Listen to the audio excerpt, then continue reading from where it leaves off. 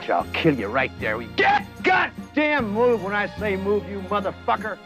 Amidst all the chaos of the shootouts in Starbuck and Agua Verde and the Wild Bunch, the geometry of the action was always clear. You always knew where people were. Again, we were talking about the kinds of things Sam likes to do, the triangulation of forces. You've got three separate groups here. Over it, by the time he got back to Pat Garrett and the Billy the Kid, he was so on the outsides of the system that was good. He liked that better. He liked being on the outside. But he was famous for a while there, and he hated it. Well, it seems to be a reoccurring theme. I've done another picture of the Ballad of Cable Hogue, which again is a man outside of his time, and it's tied in very closely with Ride the High Country.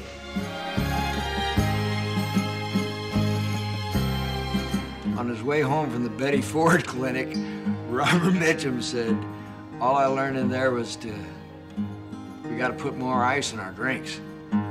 I think of all of his pictures, certainly his greatest accomplishment, I know he thought was Wild Bunch. On the other hand, I think his favorite picture in his heart was Cable Hogue. For a guy to come out of a trailer with his headband on and create that whole world of illusion, which is what he could do, there aren't too many guys that can do that. Have a drink, Al.